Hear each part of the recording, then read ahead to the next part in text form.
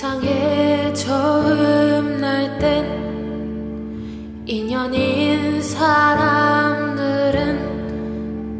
손과 손에 붉은 실이 이어진 채 온다 했죠.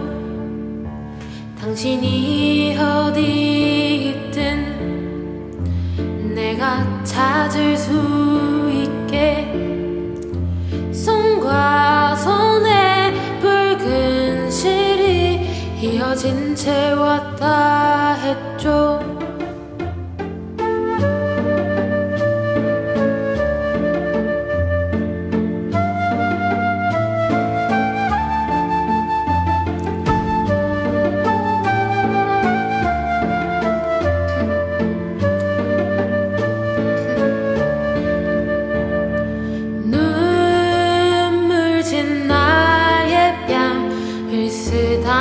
담아주면서도 다른 손엔 칼을 거두지 않네. 또다시 사라져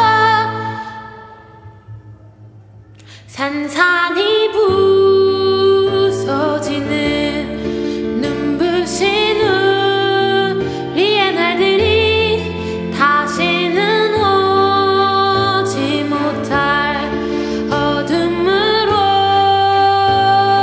가네.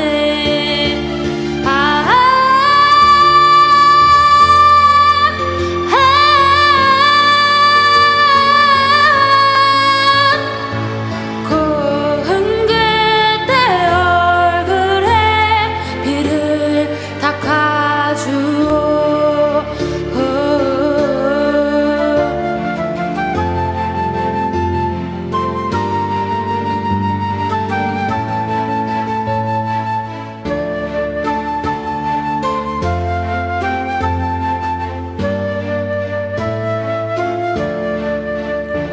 나의 모든 것들이 손대면 사라질 듯 끝도 없이 겁이 나서 무엇도 할 수 없었다 했죠.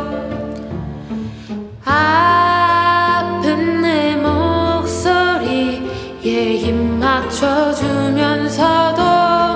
시선 끝엔 내가 있지를 않네. 또다시 사라져 아득히 멀어지는 찬란한 우리의 날들이 다시는 오지 못할 어둠으로